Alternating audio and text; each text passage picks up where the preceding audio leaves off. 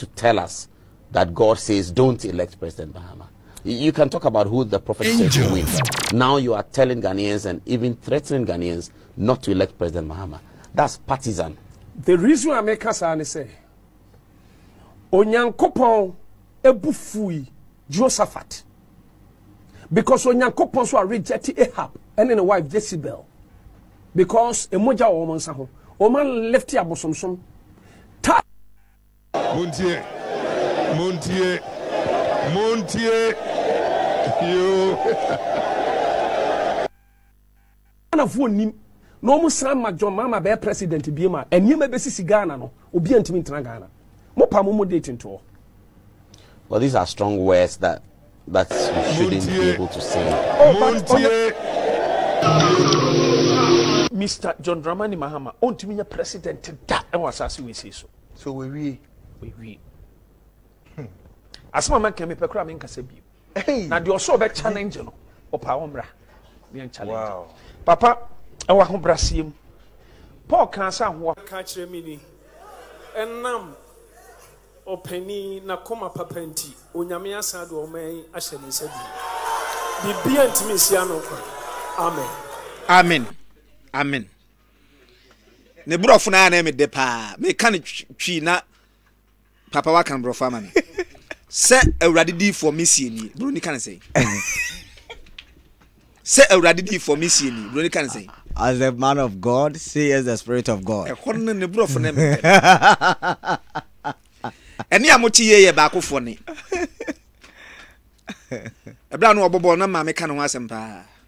Timothy send player be no bobble pa. Precopen and Yamifana de. The Yami penny pebby, I knew when it's your pen or day yet. A different woman knows so on mommy boom no count. Eti prophet also bempa and maybe a chum what kind say Papa John Dramani Mahama Nibra when ya bedi as one no. Na se Ghana for yam from society a brand money biewa we are doomed forever. The second one quite was a rather say one sign case. Papa no oni Ghana ni twakabia wa mamumbi. Enra a uran manyam for John Dramani Mahama kanima mpani hia clergy no one cry no. Minim nienti a ono mom lelidi wo mo ebobo mpaye no obi abobi ohu no no na ne de e trendy because of some odi kan kan me saka family phone na mami na me address na search because obi a ne said ni dibrasi hu hia no I say police for no okwatu obi rank so na wadwa oh what is this yeah Mabawura King's word Asafum na menya Reverend Samuel Larbi-Gyimah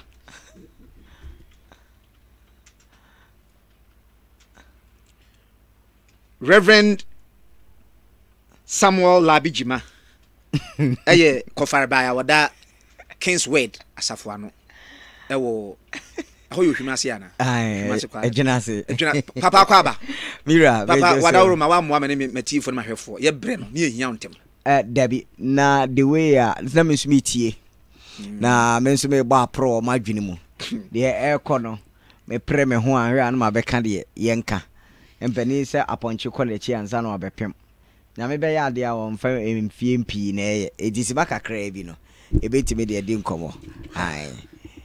ade wo banya wontie urade ne ana wo be ka sa ada no wa no Debbie ko minimum papa bi bufu wo phone so amango too blue anene na mfunu mu kwa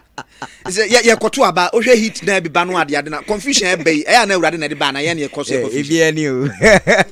e question say mbisa because we e confusion kase pa papa no wo chitafo pa wo mo ka so mo gidi emrebu sake wo madwen fa se na wo se urade so se bibi amasia bisa se nyakopo ka so dane na no confusion when I said confusion yen kan nyina mom de tie nie James chapter 1:17 onyame nye the altar of confusion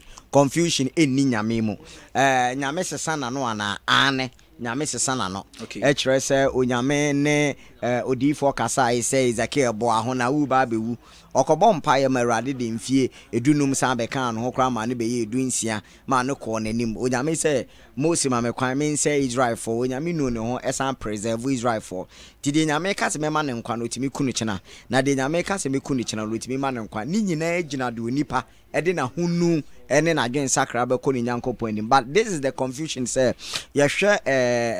chire heya osofo pani Victor Kusiboaten ebe share enkom we rade krono adin mu say NPP afa ma ene osofo pani usu bempanso hye enkom e we rade krono mu say NDC afa ajina sare asemba ye me bai ene wai sakra be ko ha na nya asem ketwa nti se fofra ba o se me ba nti some now okay come me questions ni bibi imagine bibi fofra ba o se me ba because you see me na me self acclaim PR for the clergy there's a banner maybe has a man twetwe ensere ne abasa go wo de minim de mbetimi de twere na ye e de tie ne say the Church of Ghana wona wo magia to me so bia ma isia okay we pro bono work na ye say onam for job fa grown as one e de tie ne say the papa Victor Kanu near ohun ni say nyame nam ne so aka de papa bempa so kan nso hu ni say de nyame nam ne so kan na de etie nie obia ne de wahunu e na obia ne brekora ohunu no ebia na yawade e na osofo ekohu say NPP awi ni ne umade ko chief ada no na adan ha information no aba ba bi fofra ahafo ne nkohwe de ekọ enti mumiema ni nyina mum na enyini ai twabere no so me fa chofi o se na no sofu gusi e kan sei me fa cho ai e na enura so papa wusu bempa so aka sei ene Reverend Larbi-Gyimah kan sei me die yen na ye adantamufo no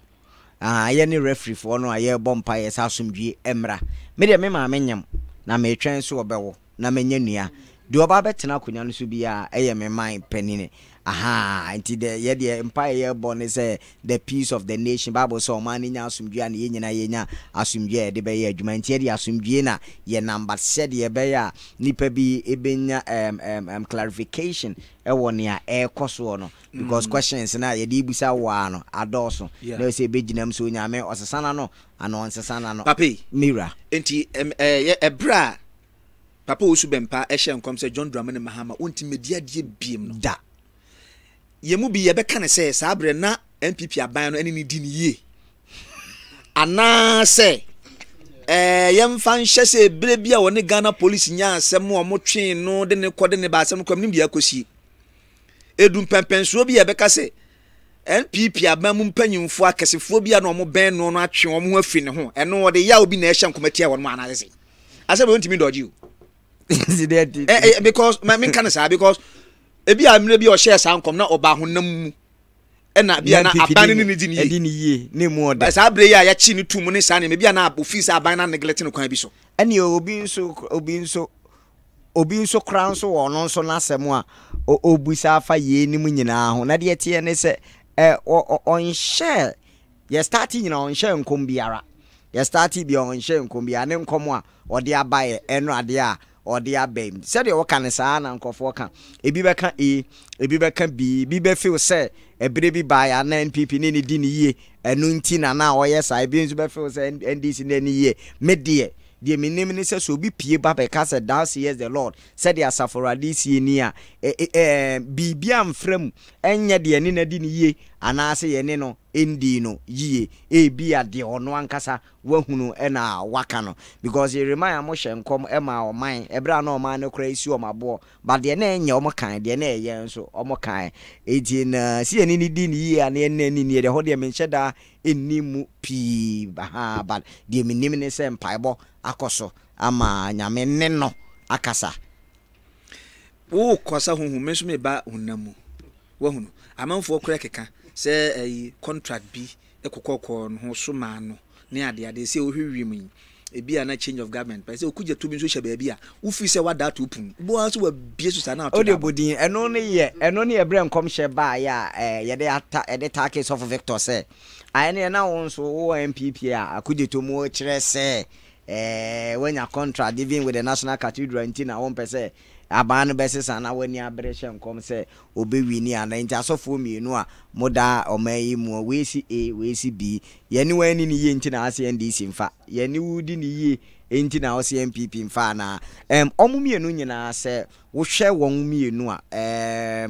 obi akuta a very strong political record ewo ewiase eni ni nyame nantie mu oso Victor be kan de obewini enye nne osofo bempa be kan de obewini no enye nne na 2024 no ena eya akoye say ase baabi a wo mienu nyina agina benkro no ne de Kofi gina ha ena Kwame egina ha sei ye hwe ebetimi aye no kore se ebia na honam bia ba bi wo baabi ebetimi aye no kore se ebia nyame kan bibi kire wo bi dwada edu binada no asesa na no a onko nyame anim mpaebo bie wonti ohunu the current change in the realm of the spirit that nyame nka ha yede yegusu a ye hwe ne agina nyame asem so se onuno si hene ono na otu hene but ali de tie nie enye by divine selection na ye de call December 7th a democratic election. It is obi be hye nkom kra no a enkom hye is not the finality of December 7th. Ti said obi ahya ene obi hye fofore ebi ochena kra no obi nso be ka say chada enna so obi be hye nkom e no nkire say ye nto aba ana say ye nye campaign bio ono no aka de ni nyame aka ache but still God respects the rule of law e wo man bia mu because you need theocracy bio ye ka theocracy na nyame na eru ni man ohene bia ni president bia ni by ya bad democracy ye wo group mienu the minority and the majority where the minority will have their say but the majority will always have their way. It when a selection, a election. It the atibia do be nyame akan because obi gunsa onimu nyame no onje wunyame ni na wompo na wo kasa no odo totonse ne level of credibility no wo fall short. It wo kra wunyu obi oje wonkom shede. It will still boil down to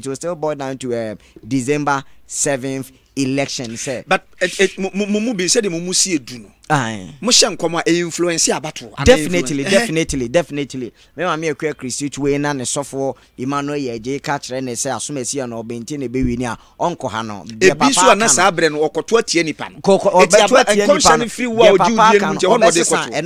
so every political prophecy bia no e we certain campaigning undertone because me bompa say rade kire o man pani na sa me sofo am gini di ono bompa e ka say me wo ba nyame adom me kowe ma wo ba no say akwadon ko na ewini a de nti na say me ko to ma ya bruwa it does nti commission ni kwa say be ye de common sense ka ho say chinchina what my message ma esi ma bra oni asori wa asema na me methodist na fe na common sense asema ade be ye me na me am tie manwie no wo share me nkom me ma bra bo ma bam but what say be ka kire me what proclaim to the whole world say akwadon ko be dia de me common sense chem say wo ma uye nyame abi wo de me wo ka me de ma ne ba nkukua mu but wo sa be ka chem say akwadon ko be dia de me dem common sense fa ma papa we de emfa ene ekoto enso ansa mfa eti ye mu bia ye wo achi na se ye fa I'm very sorry pa say ye fa mu commission bi hook line and sinker wo wo kan ya no aka na esanse wo aka bia na bamure bi nti sa na ya na etie kire se obia no bia ne gidie ni niti ehye ene nkom hye enye finality se wo kan ya na wo se chinchire ntwan a ebam eno na ya na me ne me papa no mpanimfo ni bi kakra nya adwene wo ho se ase de waka no eno ano no nyame no kra na wugina nimu a wani abreka eno ano kra wotimi sesa no adwene onyi onipa no wadi atro de ope no no awurade no oye otimi kasa wo me ne meku no aba wo se waja David nti me de onfom so achew enti no wei emu odene Christopher ye mompaye cause ebetima ko ebetima akobi how ebra o kan sa asem no kan se na ho brasi nti awurade asan de akonyana ma no how se o kan sa wa bra na onuan masofo bi gina ho a ebi o mo anya sa asem no o mo ante no o mo asum na so o man ka ho hwe no mo gya ne sa ma ne ko me hwe o mo no mo gina ho anim de na obi esere nti no me feel nya message no me de me na me feeling a cooked prophecy ana No, because mami misao. Now say cook the interview na be me ana. Now say my papa ni die ni. Because a ban sana, for instance, me bon pesa e bi be koso Kumasi ya. And anka bi a prophet kusi o papa baby. Share o ma message wie na bi a you know microphone na e baton change na weji enye na ni kwasa wo kan de esem wo wasonko wani nko wo betumi akanta Nyankopon so say bi a say nti o mo na o mo je onam nim ne nti a obi anso amfa ne message ama na ono de no na o mo bless won say ebi wo o ma bless ne de ne so wo hwe video ne ye mpa bo ne boy papa pani sofo pani baako papa mama makoi e wo hobi ansa na osofo pani sam kranchankra enso e wo hobi eti no mo wie no ko mo bo kakra na ye de ma papa bempa e no obo wie wa ba wie ko enna oka ne nkom hye no e de kire agena sare of penny asori penny Sam George na Sam said there be asem kese yes penny anu nti ne papa sign bra nti no wadi kan kom no won empa ibom ne mo ne oso osisu dia na ose awurade se wa ho brase enti wasan de o man no ahye wonsa ye nyina ne abompa ye wo no ate de onyame ka obi won so ebi mu bi te se yen a ye bia ye tie a ye mma bedwam emeka nemu ebeka tro kokuam ni aka tro se yire ho yo campaign ade ye hu no wo yire ho a wonsa ebeka wo se modern bompa bo ne besia bo ye yi besia bo ni free mu a onfa modern money nya ne campaign no mfa mpa bo ne nto aso obu o wa sa na obe feel say obe approach no based on baby oye na sorry because church bu o wa we benya political parties nyina wo asori nim eti papa ko hye enkom bi a nipa bi nte wase obe feel say you are being partisan on nim say bi anyame na de na asem ahyewa no ntobu okra onka kra no de ayempa ebo na we fa ho no apekwan a obinya na waka bibia akire obi won so a nyame na na hye om kete se beka ma o man ni nyiwu ni ensuro no kyene bi be kan biribi akire om se obi anko hye dem na bone ba o mu beti nti etode bi ehia okokoam etode bi a ehia obedwam na emmom no question ne de ye ntimi nyia no se bia NPP nesa papa Victor N19 no se on be wini ana NDC for aba papa osu bempa ho abekire ne se NPP no ani ye nti no be wini but ni nyina mu no se de tie bia de ehuni onipa bi obo nyame din kasa bia se na hunimo sa grow se free nyame o the tendency say bebem ne very high eti wo a ya hye nkoma kwan tia wo se wo be lose no yire ho na obetimi nso adane no ena wo a ya hye nkom se obewi ne no ena ema wutirim enye ode midwe twa to entokwa ne ye den wo AI ekronidia no tupe omuni Joshua ekuru kese no obofo abeka che Joshua so obedi nkunim omkwa no madi nkuguo ebra ye share omonkom no nso no eifo no nso te se yesi ntokwa ne ekodi nkuguo de ene order bi da ye mfa ye last nyina engu so omdom last kogu so no mkodi nkunim because me ko akon me hu se me kodi nkuguo de a me yire me ho yiye ana so me ko akona minim se me kodi nkunim a wanhwe kra obeslake enzesi an these two political parties abegina pie baako we bi hu ye omo debre bi etwa mu be 3 months ago ye signs and tokens of Penny Victor den there by we mu nso sesi omo nso ni age enti ha abosi wana na ni beje abroso ama na afana se ana wana obema na ni ada ho no ayere no ye de enye selection na ye election enti wo nso a wuti ye na bre ne so ahwe wasetenem na koto aba ogota etesen unsuo tesen ye biribi etia enioma ekoyi etesen hwe wasetenem na fato aba no nya me nsha so ma wasi asase anu fusuo ni so na abetena na abebre pass wadi na mu beba se okentene wo ho a wo bayi nkonua na furu matri so we ye Reverend Samuel Larbi-Gyimah ene no ebon komo no minim adoma kyede awurade de akyewo na so ntan hyan kom mfa wo man ho ana eba na wo kahye won se media na se me babia na momu bi se no mo sorry tia one waisa mo sorry tia asore no a ena ya na me yimiti because won se football mu no ye odi obi a ebo me defense ne ye me de ona go che no mumma papa bempa Eagle Prophet mu omo izo mu che go na ye mfa adwene ntachire so ono aso de defend na wo clear net tifa said na no omo de share kongo fo share wan na akwa no ko kele nya adwubani o ene John Boy no ene John Boy we enu ya share wan ye kurumi wo kura onye di wo free wo ko clear net tifa so na ye nyina di players the park no so na omo gi no defender na no nye defender we defender na ball ne onu kura na so ka na so ko ma ball no kura twam enu bi na out here we clear tifa so wonderful one seriously mean time who message FL mine eba pa o. Sir. Yes, eba pa na na mostly yehwehwe the said authority a betimi akọ wonsie me nso me de na kire se kofo nimi wo me nkomhyem kofo nimi onyamesemu the one hwe you be political party or join wakọ kan bibi kra ma na koma kra abi free wo ho enti na to de bia ye mu bi ne yenya sa atumi ne se yemfa ne ede ne emra meka so ekwan nya ba mu a na yaka ho asem se asomasi we besi obanti we besi bi wo hompo ehu hia se ye beka because nipa no oni ahoden a ode bebo hompa enti ne ehu na nya ne ya bompa ne atwam me kai se 2 months ago video bi apope nansen ya na ye bompa ya ma Moisha ema nansen sofo bi abompa ya ma ne ho eto no ne ade a otogu so no nkofo ko fa ntachiri ansa na nkofo ko de ge se me ma ye bompa ye kra e de ma no ma ko fa e de be attach sa video na circulating nansen and I don't feel so you have to take credit for it na ye de intino dra obia ne se de ohu na ade na obia ne soma ye de asoma no aha but ebapa yenim se 2025 Ghana ebe ye afia ba to one touch ana ebe ko mpiri no me so it kwade de come yensa time ye ko twene time o time third time we ye ko one touch ana ebe ko mpiri ebe pai but me na sorry dia ye nya ohwe we dem ni Reverend Labi na shi kasa o de bi abato de obi ampa ebone se ye nkoni mienu ya na eka no kra no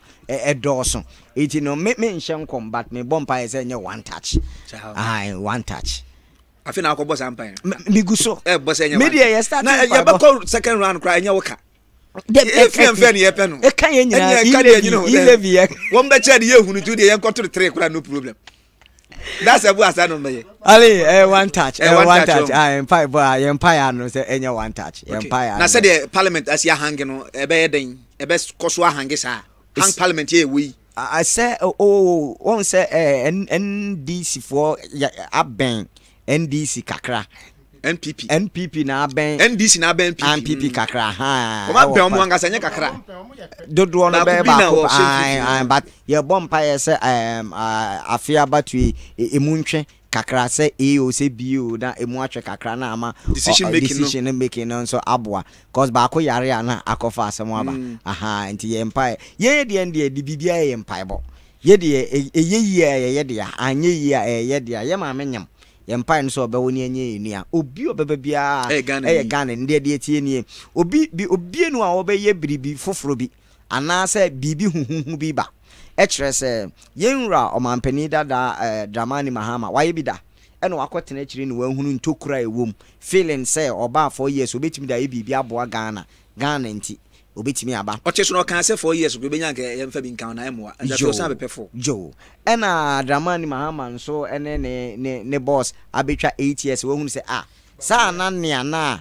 Baumi sorry ene nanado abetwa hu say sa na de Mahama kan say sa 8 years ni so no no kore nti moma memra na mo first year no mamra wo mu deda eni wa hu portals eno wo sre emre we di wabam eno wakọ eno no so hu portals no so pemre nti omu nyina na yiye mu yo eno mo epe se pepe ni o kremoni o Ghana ni nyina na yo man ba ko no asori ya wokọ nton a wobo ehu hia di empire ye ba na se obi mra NDC yenua NPP yenua Chada boys yenua be bia akua donko ye maame de say be bia obienu a ne candidate efiri man foforo so na ba obepese o man ense sa tie de asumdwi mu ana ye wo bible say betumi amo afam de muni ni panyina ntena ho asumdwi mu Reverend Larbi-Gyimah ne bon komodo na me papa alanchemate de mon hunhwe no o papa alanchemate position here very very strategic baby odano won say brebi atwam na ho ana na ase ho ne ade ha wo ye dede be fa wo kan mo ase ho nanka ase ho nso no be fa ba sisi ano the political prophecies ni akoyenya say ase dede no wo esoro 180 no esene 13 and 7 no ne ade but ye dem pa bon so type papa echi say ebetimi afa pa efanso eye bebia ye bebia na on pe ase ho no difo ase ho edo ase ho de chi bibia enkwan ase na ede okay kwa dia soro no ye nsuo nku a di na tu ase a okay so di nkwan pa Gode What's the banner to send fans so him? Why not? That's sorry, Baron. I'm sorry, Papa. Methodist Presbyterian back. Your coach, you see a gamsu. You gumsa now, pensa for us who baby. Who has me beside Yabrenason? Yakob beyond cry. Brothers, I'm at Guma, meaning one question, maybe about Tramana. Oh, man, I think I side with him, the Okikano. The response is Nina. No, because most often, and sister station be beside me and a pan. All Casas and I'm a credit. Wow. The same response. Because Nyanko Ponkase we are the next obit me or no habit make and what that obin ready one year. He is all in all. He is omnipresent, he is omnipotent. And we are because say, and now can say, and our beckons say, yeah, man, in where's the way I'm a car, or not so the toast. I should have the good a year, baby, so I was saying, assassinating your name, a brainy dra. Obia Bequaco to Abba. And I know what I say. The fact said prophecy Naban and commission Naban. Ain't mean nim free horse, young Cotuaba. Now she be declare will be so a winner. No, there will be that democratic exercise. Say, Ubia Beko. Akotona aba nti abatro no ya kan awie no de nyankopon kan ya ebem ana de nyame se ye ankasa no a wo de hye obi ana no ebebem afi ni din atiatese amen mo nyam hye akan ye nyankopon nti amen ko don to aba no that's a boy better. About the Ghana for better and the SDA for better papa. You see me in dance. Oh yes, almost better pa. Oh yes, when you say Ellen J. White, a prophecy concerning that say when the time comes for election to change something, they see Sabbath crowd they must go. Me on one of the videos said now on echo to some part of way. But on that same book, there's a particular page or kasa about politics and political party. It in a SD for better about part this year pa. A pa for better kwayama. The baby has no maybe we are quite jab to have. Me na kwan for when I'm you finti. E wa asem de meka na maka ni. Papa what ban say ma nkokwa. Ya ni awrade ni nkita ho ne yanko. Oda me yeda wase ne wo yo ene de wo be yo o man Ghana mu. Yesere se wo fiti nyuma paase ma ne nkwa wie pa. Free ne de kosi nyana bato asomdwe nko a wo na enam nkrankwan so ne akwan hodo wo man mu. Fa moja de hye kora yen po wuo ewe Yesu Kristo di mu. Psalm 90 verse 17 na David say mo ani mutie mra yen so yesere se imfuturo mpo na wo ma beton amane nye sika futuro ma yen manfaso mra kosisa afi be ko na wieye ewe Yesu Kristo di ni abompaye. Amen. Amen. Raden kan ho o ma nwosra nkoso anye kese odofo bi adwendwen ti wakoto ne Benz ka atwene